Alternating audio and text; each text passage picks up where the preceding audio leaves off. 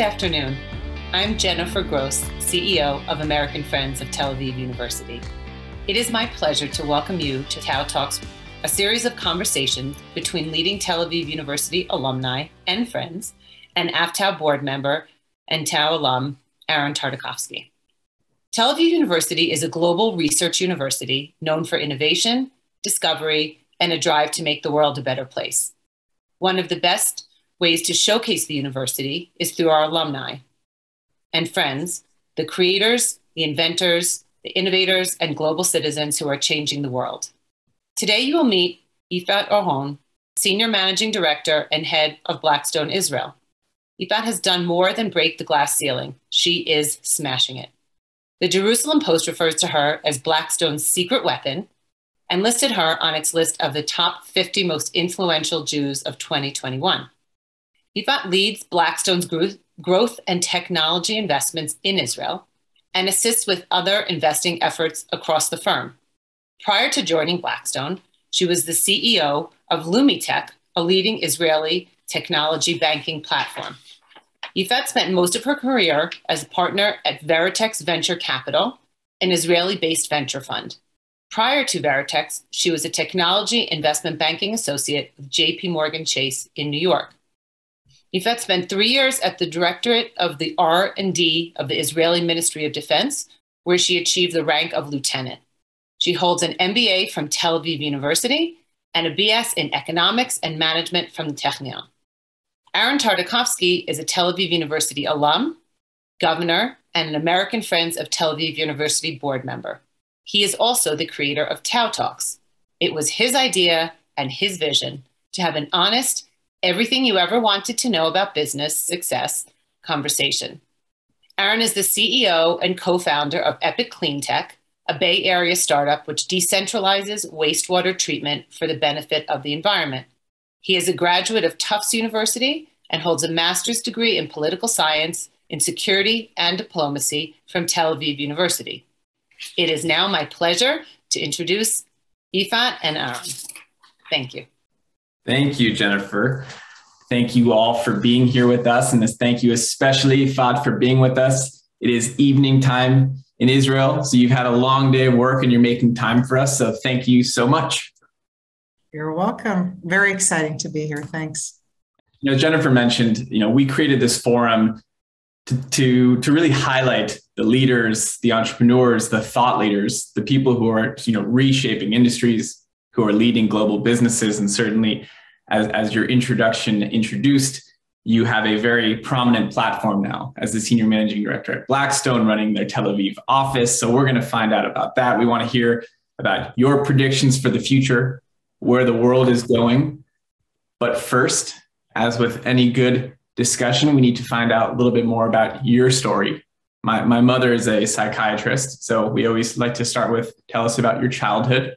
Not many kids dream about being a world-leading investor or a business titan. So when you were growing up, what did you think you were going to be when you grew up?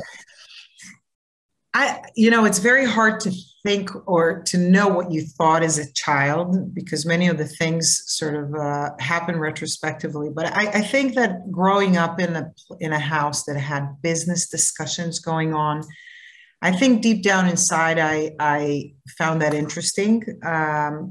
And the reason is because I listened. If I didn't find it interesting, those conversations, sometimes you don't even notice they happen. And I will say something, it's a little bit funny, but many, many years after I grew up and I became an investment banker in Wall Street, my mother actually reminded me something that I didn't remember, but apparently she took me to watch when I was about 11 years old. This shows my age now. When I was 11, I went to watch the movie Wall Street with Michael Douglas. And this movie has come back to my life a bunch of times because I ended up working at JP Morgan more than a decade after, for a person who was running the business there, who I think, and I'm not sure until today, but I think he was sort of the person that the movie was based on, the banker from JP Morgan. He looked like Michael Douglas. So my mother told me when I started working for JP Morgan, she said, well, you always wanted to work at Wall Street. That's what you said after the movie. So, you know, The seeds were I guess that's, yeah. Very interesting. And so, I think what's interesting about your story is that you grew up, you were born in Israel, you spent your early years in Israel, but then you came over to the United States. Big move. Yeah. So when I was about 16, a little older than 16, my family moved to the United States. This was for business reasons of my father. And I found myself moving from a small town in Israel to a very nice suburb in New York called Scarsdale, to those of you who know. And let me tell you, that was night and day. I remember calling my friends back home and trying to explain to them, what is this thing? And I couldn't really, because you had to be there to understand. I'll tell you, I think this is, if I were to sort of think of what is one of the biggest presents I got from my family, my parents, I think this was probably one of the best ones, because, some people don't appreciate such real occasions. I think I did actually in real time, that an opportunity like that is something that, prepares you to life and opens doors that you may not ever be able to open without that. And I think that if I can just say one more thing that is very important to me, and I don't know how many in the audience, how many are younger than I am who still have options to move around the world. And I want to endorse it as much as possible, because the ability, and again, mostly Americans maybe don't appreciate it as much, but I came from a small town. Most of us, although we thought we're very eclectic, because some of us were Polish, some of us were Iraqi, some of us were Yemenite, at the end of the day, we were very similar, extremely similar.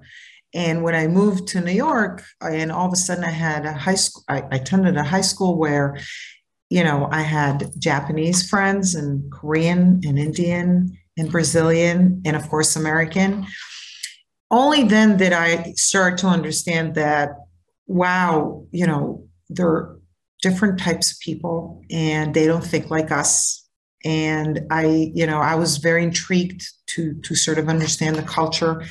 And for many, many years later, I've unconsciously utilized those skills of understanding that the others are not necessarily like me, and appreciate the differences in cultures. And I think throughout my career, I have ended up working with people from around the world. And I think that knowing that from young age prepares you, in my case, for business. In other cases, people could be better artists or better whatever. But I think it definitely enriches you as a human being, such exposure. Absolutely. I mean, I think it makes perfect sense. The ability to sort of understand and read other people and having that cultural sensitivity seems like that was definitely a gift for you, for personal, professional, and everything else. Well, that's great. And you mentioned who's on this call today. And so I would be remiss not to just acknowledge that we have Tel Aviv University board members in both America, around the world. We have people from Israel, from the business school, at the College School of Management. And we do have a large group of folks who are younger in their careers. And so I think there's a lot of people here who want to learn about your trajectory, because of course, when you're in your 20s and your 30s and you're thinking about how do I get to where I want to be in my career, it's always very inspiring to hear these stories. So I think that's why we're going to continue this trajectory now to figure out how did we end up to where we are today. So you're 16, you moved to Scarsdale, New York. What happens next? What happens next was that I didn't want to go back home, not because I don't like Israel. Obviously, I like Israel. I live here now, but I felt that I had to get a little more of this American dream. Long story short, ended up finishing high school and going to college. And can I tell another funny story about that? We welcome all how culture is different. So when I was looking for colleges, I went. My dad and I went to see one of the schools, and there was a tour, and there was a bus tour, and a lady was describing a bunch of things about the university, and then she said, "And Greek life is very, very advanced here." And both my dad and I thought there were a lot of Greek immigrants because we had no idea what Greek life means. Sure. Ended up going to UPenn and understanding what Greek life means and enrolling in a sorority because, as I told you, I wanted to do every single beat of the American dream that I could. So that was yet again how cultures are different. Yeah. So I started in UPenn actually in a very, very lucrative but demanding program. It was an engineering and finance joint degree, dual degree. Funny enough, half my professors were Israeli professors who I met later on in other schools that I went to in Israel. After 3 semesters, I was asked kindly, politely by the military to come back home. I had to go back to service the army because I left Israel after I was 16. And I was very happy to do so. I got 3 semesters at Penn. That was more than I can, dream of. So I ended up moving back to Israel, but not enrolling directly in the military. I did, I don't know, the parallel is probably ROTC program. So I moved from UPenn to the Technion Institute of Technology in Haifa, finished my undergraduate degree, and then went to work as a lieutenant for the Ministry of Defense, R&D. And so what were you doing? What were you doing there? So it's funny because when I look back, this was the first time that I started it, but it consistently stayed that way, of doing work that integrates finance and technology. So what the Directorate of R&D does is to manage and fund R&D projects for the military and other areas in the defense business. And, I'm not going to talk specifically about what I did, but one of the things that came out, and it's a public thing, it's not a secret, that came out from when I was there, I didn't invent it, but I was there, was Iron Dome as an example. So these are strategic projects that we've managed and funded. Great experience. It's not a typical military service because it engages people that are both servicing but also regular employees. But 3 years of great pleasure with a lot of smart people around me. Sure. Yeah. And maybe we'll circle back to that in a little bit, sort of what that experience was, essentially running businesses within the Army, of doing this type of R&D work. But just to continue on the trajectory. So you were in the Army for 3 years, and then where did you go next? Then, like every, people in Israel compared to the US, our decision-making starts post-military sometimes and not post-school. So that was my sort of, okay, what do I want to do? And I ended up not knowing what I want to do. And because of that, I wanted to do consulting work because I've had a bunch of people surrounding me telling me, if you don't know, go to some kind of a role where you're exposed to as many industries as one can be exposed to in a very short time. And in hindsight, that was a great advice, which for the younger crowd on the call, I highly recommend. So if you know what you want to do, that's wonderful. If you don't, try to get to a position that opens a very wide sort of roadmap for you for later on. You don't have to retire doing consulting, but I think it's you could, but I think it's a great start for somebody who's still debating. I did that, but and now I'm going to tell a little bit about my Tel Aviv University experience, because while I was in the military, and thanks to the flexibility of the university at the time, and obviously also now, they allow students to do their MBAs at crazy hours for those who work or are in the military.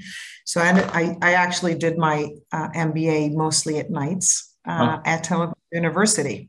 Yeah. And I continued doing it after I graduated from the military, did that when I was a consultant. And then the miracle happens. Can I tell you what the miracle was? Yes.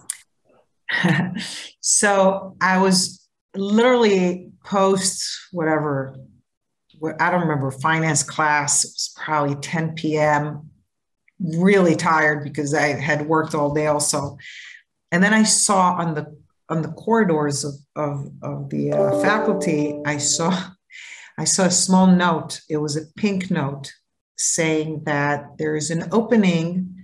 They're starting to open up a possibility for students to do a exchange program around the world, anywhere they want around the world. I saw that note and I went right into the student, I don't remember what it was called, but the student secretariat or something. I said, okay, where do I sign? And this pretty much was the beginning of my change of career because thanks to Tel Aviv University, it allowed me to do an exchange program at NYU. So I returned back to New York for a semester. And that's when I started my sort of Wall Street experience, because through NYU, I got to the recruiting process. And long story short, I got a job at JP Morgan. So for those of you who are Tel Aviv University people, thank you. Major force in my life, this move. So, and it's amazing that you were walking in a hallway and it was a single Post-it that changed everything for you. Everything. Amazing. Everything. It was pink, so whoever did it at pink knew what they were doing. Because maybe if it was blue, I would never notice. It caught your attention, which is great. So now you ended up on Wall Street. So you had been in New York, you were back in Israel. And actually something I think is interesting is that you have a unique perspective of having been both on an American university campus and also on an Israeli campus. You experienced Greek life, which is something that many Israelis cannot say they have done. And I think it's something that oftentimes we, especially, whether it's in Europe or in the US, we lose sight of that. For many of us, when we leave home for the first time, it's when we're 18, we're going to college or university. That's sort of our first time leaving the nest. And it's not the same in Israel, where, we live in the dorms. That's our first time away. For many Israelis like you, it's after the army where you're going through this university experience. So it's a very different experience. And, I'm curious if you have sort of any thoughts on that juxtaposition. I think that leaving home at 18 is hard for everybody. It's a shock for everybody. So the whole thing of becoming independent, takes different forms, but it happens around the world. The main difference, if I were to compare sort of undergraduate students in America to undergraduate students in Israel, it's very, very different. First of all, the age difference. It's at least 3 years difference. And also Israelis, the 3-year army thing makes the difference even more because you're really mature in most of the services that are there. So I think that, and by the way, it has a positive thing and a negative thing, because I think that because Israelis get to university at a stage where they're much older and they're more stressed on some of the times to work during school, I think that as Israelis, we're missing a lot of what our counterparties in America are benefiting from. The ability, and again, not everybody is enjoying the same style of school in America, but if you go to a private school or a school with the dorms and this whole atmosphere, this is something that is very tough. It's very tough. And Israeli university try to do things that are similar, but it's very tough to replicate that when people are much older. Sometimes they're already married. Sometimes they have kids, they have to work. So they're running around, and whereas in America, you know, it's a wonderful incubator, right? You're fully immersed. So it's really, really not that comparable. Right. Yeah, but look, I'm talking quite a while back. It may have changed since, but it's a little different. You know, now when you walk on the campus of Tel Aviv University on Thursday, you see everyone out there at the student fair having beers, and it starts to look a little bit more like an university. Okay. So we're starting to see a little bit of a coming together. But I'll tell you also why. First of all, I think universities are doing what, and Tel Aviv University obviously is changing also. Mm-hmm. But I also think that we are more international. Mm-hmm. So now we know what we're missing. And we're trying to get all the benefits of also being a student. I'm joking. I think that universities are investing more today in making the experience maybe more 360 and a lot more social as well as academic. I think. I wouldn't know because I finished my last time in school many, many years ago. Sure. But I think that's where it's going. Sure. Well, and so let's get back on your professional journey. So you landed up in Wall Street. You were living in New York, and maybe just to sort of skip ahead a little bit, when we last met, you were at Lumitech. And for those who don't know here on the call, can you talk a little bit about Lumitech and what you were doing there?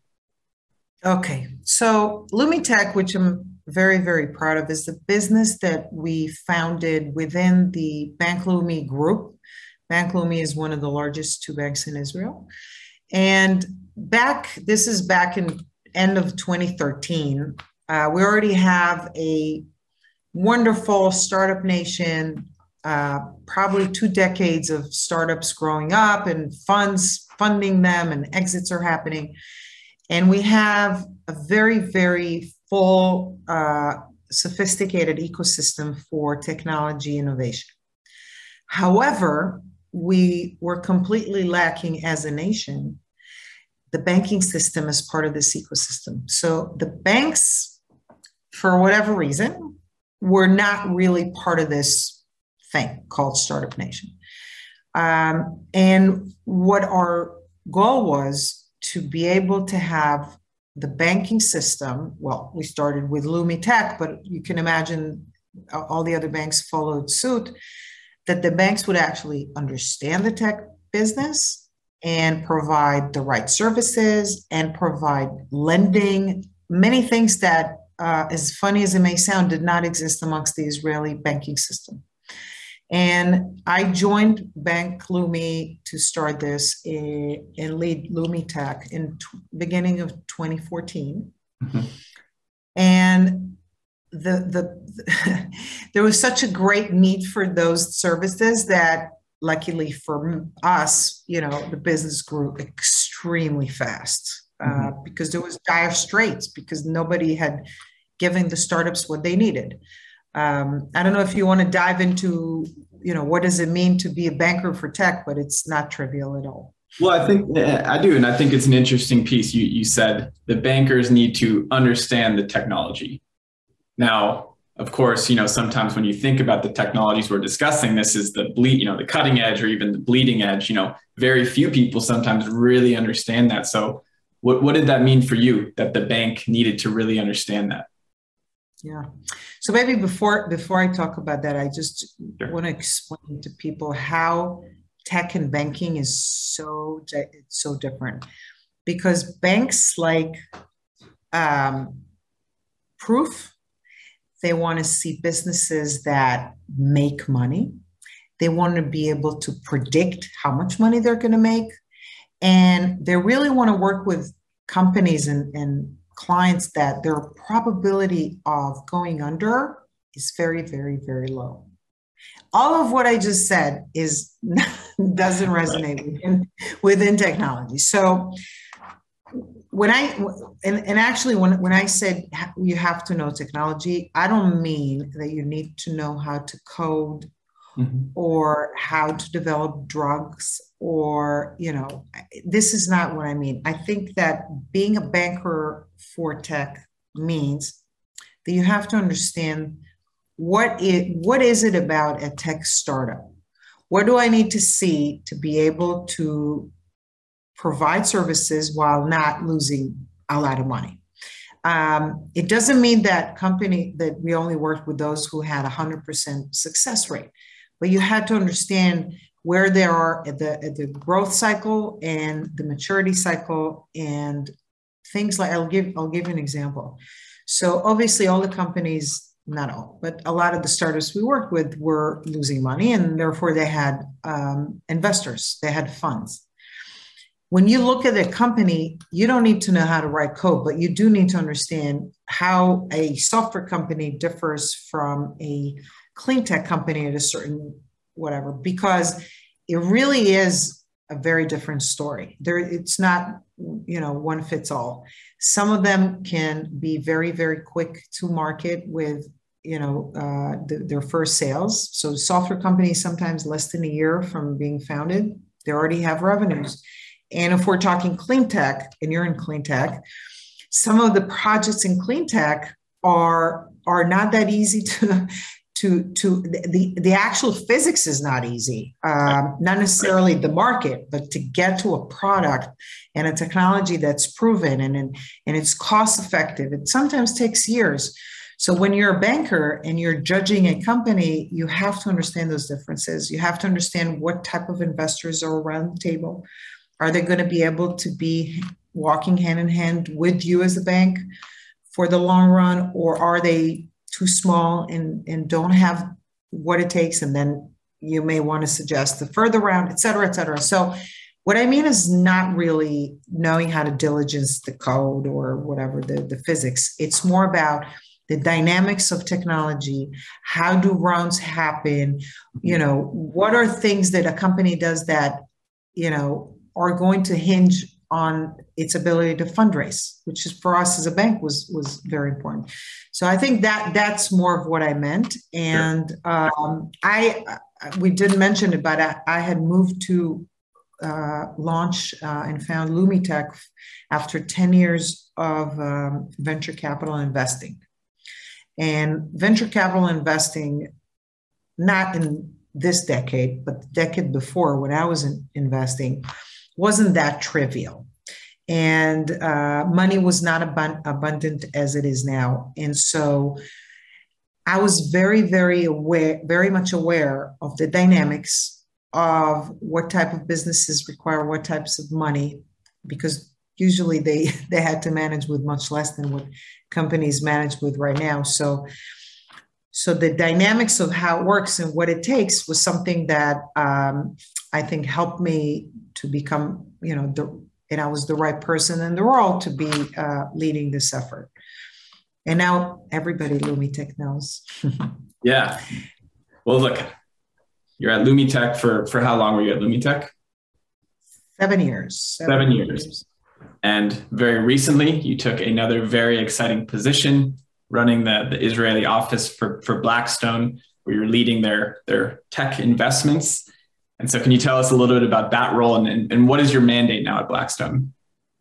Wonderful question. So Blackstone, well, I hope that most of the audience here know about Blackstone, but Blackstone is currently, it's a big asset manager and investment house.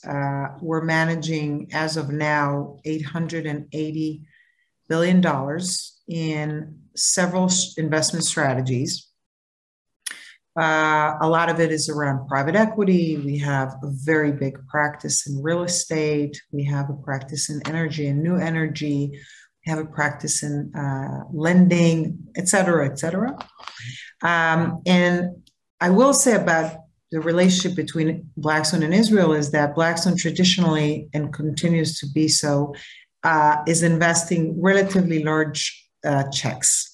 And if I pause for a second about Blackstone and I go back to sort of the Israeli ecosystem, I think that something that has dramatically changed here is around the fact that we used to be we were always entrepreneurial, but in the first 2 decades of our Startup Nation story, we have mainly worked around or innovated around technologies that make things move better or enable other industries to work better.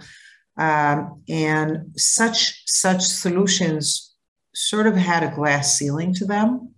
And a lot of what we've seen in Israel in the first 20 years of Startup Nation is we've seen companies growing their products to a certain maturity and then ending up being sold.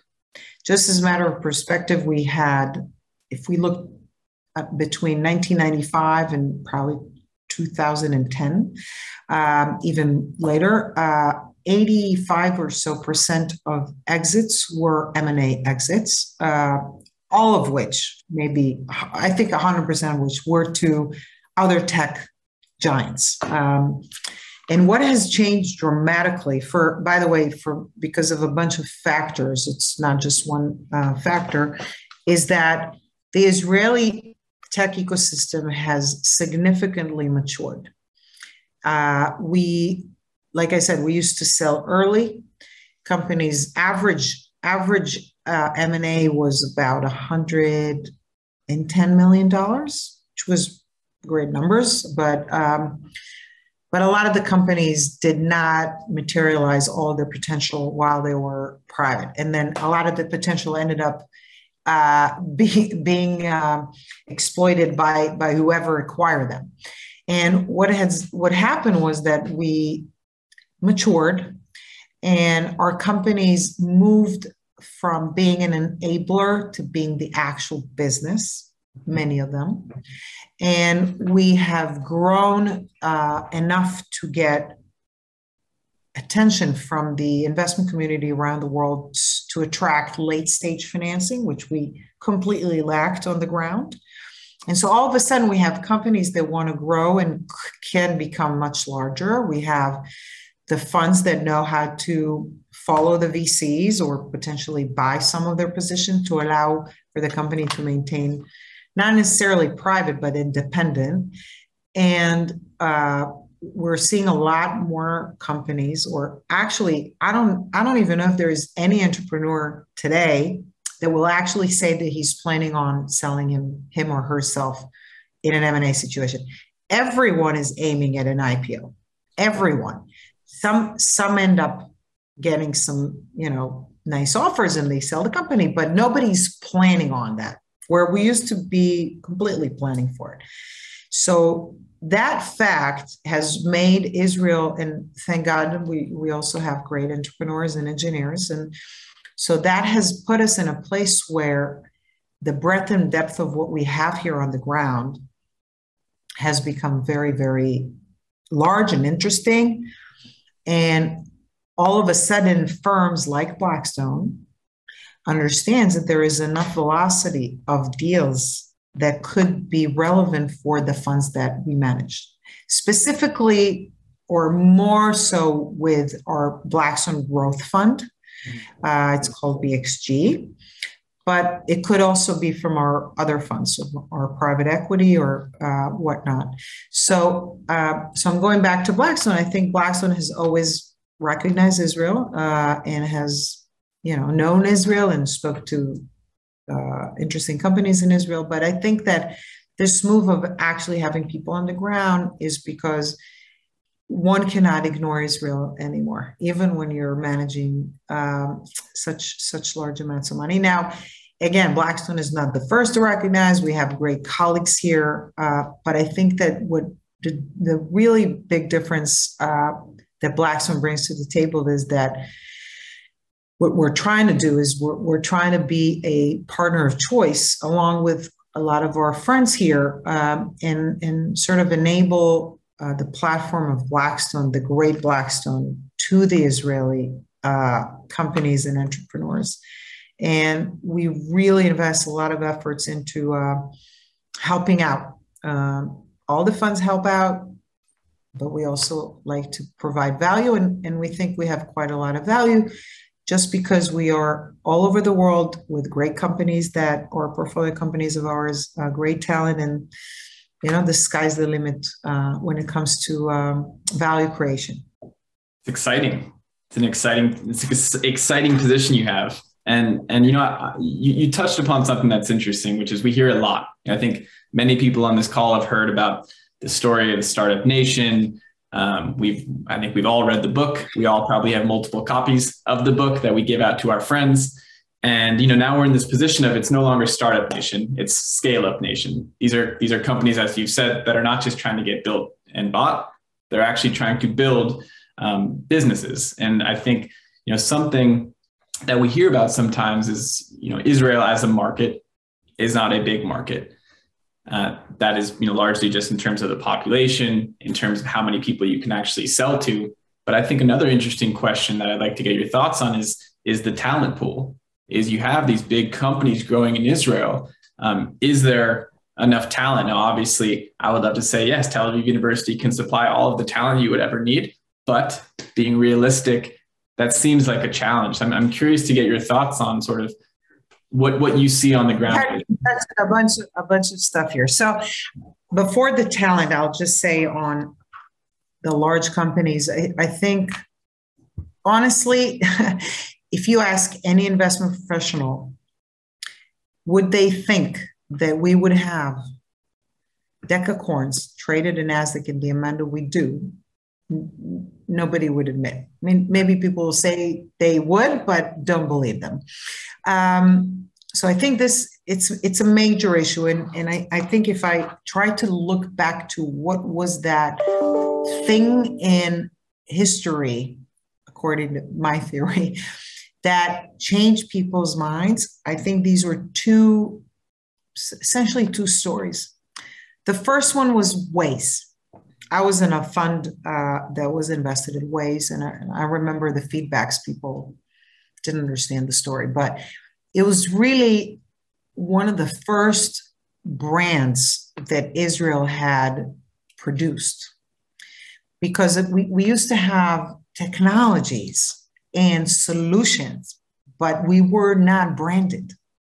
And all of a sudden you have a company that I remember because they broke out big time around the LA traffic problems, and somebody in some morning show mentioned their name, which created a huge buzz. And I think this was the first Israeli company to be actually recognized by people who have no idea what the word Startup Nation means. They don't know where Israel is on the map, but they know Waze. And then when it was sold, according to foreign press, at above $1 billion, people started thinking, wow, we thought we don't know how to do consumer, but maybe we know a thing or two about consumer. So first of all, we moved away from like deep tech enabling stuff to consumer internet and things that we weren't that big on, other than, by the way, the sector of gaming, which we're very big on. And then I think the other very important milestone was the acquisition of Intel, that when they bought Mobileye. And the reason I think that was a huge story is because Waze resonated around what we could do with consumer and, grabbing market share around the world and people knowing it's Israeli. But then Mobileye has made a lot of investors wake up and say, whoa, where did this come from? What is this Mobileye? And I think you can literally see in the growth of the investment of the monies that came into Israel and for growth grew a lot after that event. Because people always knew Israel as a manufacturer of technology, but people not necessarily thought that there could be huge companies. So we had our, eclectic types of VCs, whatever, but Mobileye had actually brought in the big boys. So I think like if we think about the changes, so we have big companies. Another important thing, and this relates to your talent question. We used to think that you have to be moving from whatever, Ra'anana or Tel Aviv or whatever, when the company starts having customers, you have to move to Silicon Valley or Boston. Back then it was Boston for cyber. Cyber before it was called cyber, it was called security. And the big change that happened is that Israeli entrepreneurs started saying, well, I don't want to move. I'm a global company. I'm selling not only to America, I'm selling to Europe, I'm selling to Japan. I don't need to live in California. I can live in Tel Aviv or whatever. And that was a huge change, because when you have the CEO of the company is located in Israel, most of the HQ stays in Israel. Mm-hmm. So then you have the C levels, some of them, not all of them, and a lot of the peripheral, not peripheral, but a lot of the talent that's not necessarily only R&D. And that has made a big change in the Israeli community, because the tech ecosystem employs many more people and need a lot more people. And now we're hitting what I call our biggest challenge around the continuing success of Israeli tech. And this is around talent. From everything I hear, we're lacking thousands of people that companies would have wanted to hire and cannot find them here. Luckily for us, most of the entrepreneurs and CEOs are insisting on finding them here, and we can talk about what is being done. Some of them just don't have any other choice and they go abroad, but most of them are insisting and are trying to nurture the ecosystem. But this is a major issue, because when a hub like Israel wants to compete and have the best companies in the world, and then you have Silicon Valley with some kind of talent issue, and then you have India, who's also in the race, and Germany, who's also in the race, and the UK, London. The numbers there are a little different than ours, unfortunately. So there is some people are worried here on the ability to produce enough talent. But people are doing things to try to solve it. So I'll just name a few. So first of all, we're trying, all of us in some fashion are trying to bring across underrepresented groups from within Israel. So it's Haredi, women who are not as much, the Arab ecosystem, who's starting to take more of a role, which is amazing. And then companies are also assuming on themselves to do all kinds of academies, if you wish, or boot camps to bring people that have some academic background, but to sort of bring them up to speed to become something in their company. And it's starting to be taking a higher priority by everybody, because everybody wants to make sure that we stay strong as a nation. Yeah, that's great. And I think I've never heard the Israeli story be told sort of with those milestones of Waze and Mobileye before. So I think it's an interesting way for us to sort of frame the history of the Israeli ecosystem, which I'm sure one day what you're saying now will be put into the history books of the Israeli tech scene. But for everyone here, you heard it first, right here on this TAU Talk. The next one would be the first $50 billion Israeli company. And there are a lot of bets on that, but I'm not going to mention anyone. and let's talk. Well, we don't need to talk about specific companies, but I think there's a quote that recently got a lot of attention from Larry Fink, where he said the next 1,000 unicorns will be green energy companies. And we've talked today about the focus that Israel has sort of seen on cyber, on energy, on AI, on fintech. But coming from my vantage point, looking at sort of the broad world of climate tech, where we see 14% of all VC investment right now going into climate tech in the last few years, that seems to be a big trend. And I'm curious to get your thoughts when it comes to climate tech, when it comes to ESG. Do you think that is this going to be a temporary fad that fades away, or is this going to be sort of the trend of the future? So thank you for the question. I'll say one thing about Israel and a little bit about Blackstone.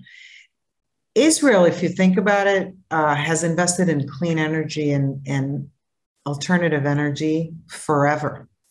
I don't know how many of you know, but Israel has been using solar to heat our water since I remember, and it was before I was born. So we didn't have a choice not to do that. Now the world doesn't have a choice, but we as a nation didn't have a choice, which, it's always things like this happen because of necessity. So we had a lot of investment into, now it's called food tech, but we've been investing in food technology forever. If you all remember the special tomato and, milk wise, we are the most producing milk per cow in the world.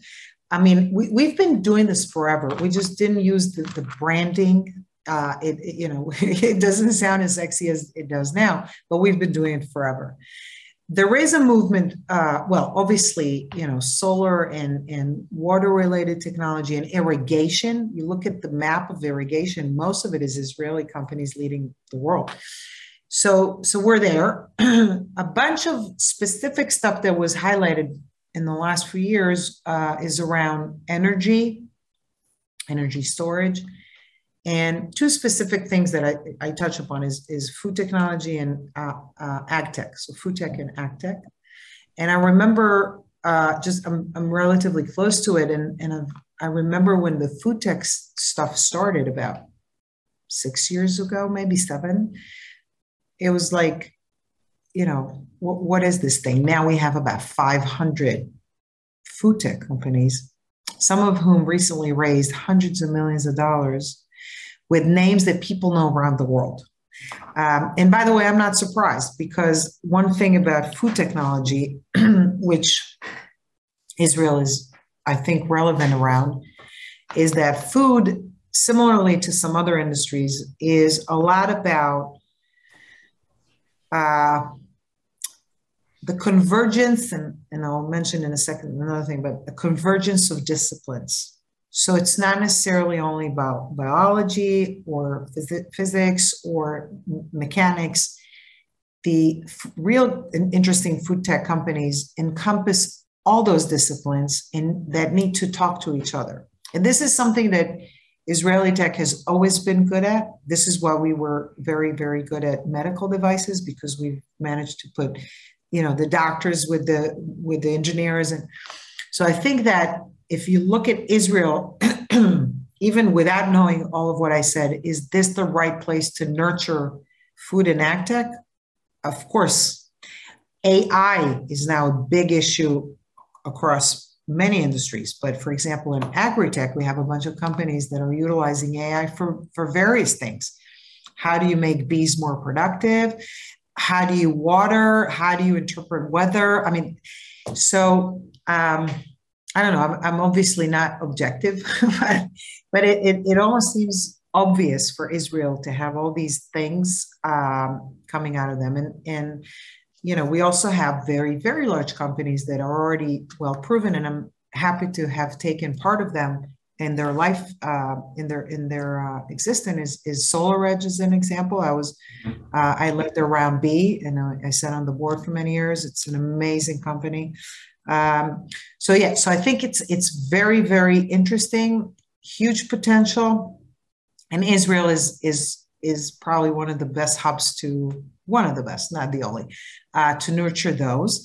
And in terms of Blackstone, I'll just say that we put a lot of emphasis on ESG, and starting from simple things like cutting carbon from the employees. We travel less, we use heating less, we just save carbon. And also we have specific dedicated funds that are that were raised to be able to invest in clean energy and all ESG related. By the way, ESG is way beyond clean energy. This is around how do you governance and diversity and a lot of other things. Right. Well, I can confirm one thing you said in the water industry. Here in California, this is a big big topic of conversation for us. You cannot go to a single water conference in the United States and not hear about Israel. Israel is covered in every single conference.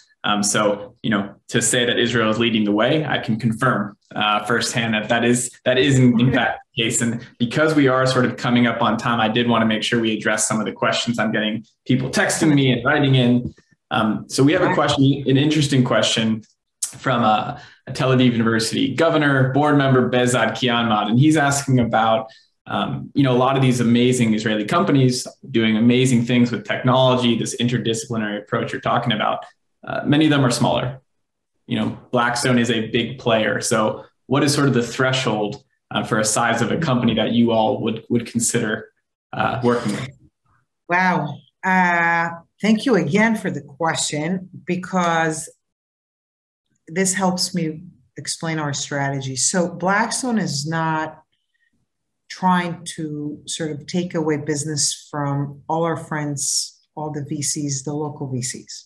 Blackstone is mentioning all the time, we're supposed to come in after the Israeli VCs have grew the companies to a certain level where it needs the really big checks and help around the world. This is only when the point we get in. We do not intend to go downstream and sort of start to race on the early stage investments. We're in a different lifetime life stage of those companies. Understood. And I'm getting a question. This may be a tough one with so little time, but I got a question about the Abraham Accords and what that has enabled in terms of sort of regional cooperation, being able to work with neighboring countries that just a few years ago you couldn't. Could you comment on that briefly? I would love that. First of all, on a personal note, I was in the UAE literally the day of the signing in Washington. There was a bunch of us there, and we all had goosebumps because it was very, very emotional. We were so happy to be there. Who would have thought, right? This was beyond anybody's dreams. So one, this is amazing. Just peace is a good thing. But when you have peace that comes with potential mutual business, it's even better. And I think that what this combination brings is something that really couldn't have been achieved otherwise. Israeli companies are selling until today to the US, Europe, lesser extent to South America, but we don't sell anything to that region of the world.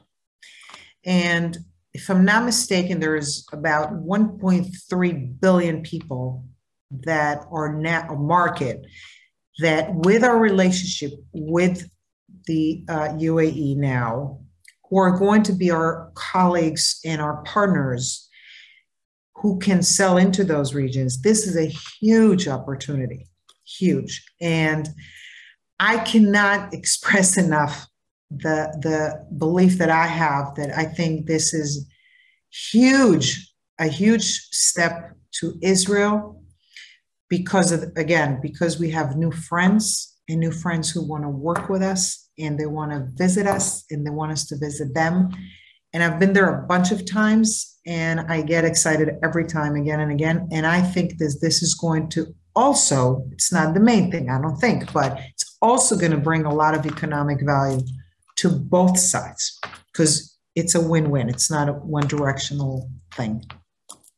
Well, that's exciting to hear from you. Certainly a nice optimistic note as we conclude here. And I think one question that I always like to ask, especially someone who's younger in his career, is what advice do you have for those of us on this call who are just getting started? Wow. Big question. Big question. I will say from my old age that a happy person is a person that found a career, whatever it is, that enjoys two things. One is that the person is good at what they do, and two, that they enjoy what they do. And many of us don't understand it. Usually we understand it at a later stage in life. And so don't try to do what people told you need to do. If you don't feel comfortable, find the place you feel comfortable, because if you are not comfortable, you're not going to do well. It's just something that, feeds itself. So that's probably the main old woman suggestion that I have. Another thing is just get used to the fact that, and if you're in school and you think that you're in school and then you finish school and you're done learning, well, that's not the case. Be prepared to be learning and studying all the time. By the way, especially when you're investing, because the investment world is just changing. You have to be on top of everything all the time, but it's actually relevant to any other thing. So if you're a doctor, if you're whatever. So it's not a recommendation, it's a wake-up call for those who think they will actually finish school one day. It never ends. Well, I think for a Tel Aviv University discussion to encourage the continuous pursuit of learning, I think is a very appropriate way to bring this to a close. But I just did want to say thank you so much for joining us. Tel Aviv University, as we like to say, it's about the big ideas and finding the next big ideas. Certainly from your vantage point now, you are very literally helping to find and nurture the big ideas that are going to change the world, that are going to affect all of us in our everyday lives.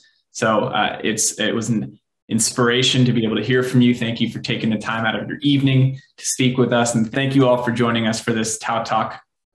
More to come. Thank you. Thank you. Bye, Aaron.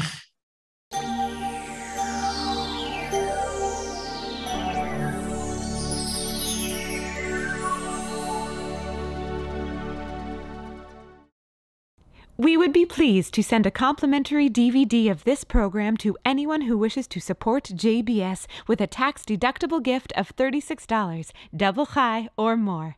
Simply visit the JBS website at jbstv.org and click on the donate button to make a donation by PayPal or your credit card.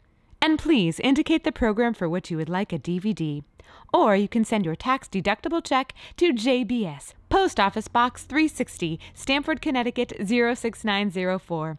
Or you can call the JBS Pledge Line at 833-MY-JBS-TV. That's 833-695-2788. And again, please remember to indicate which program you would like to receive with our compliments. We thank you for your kind support.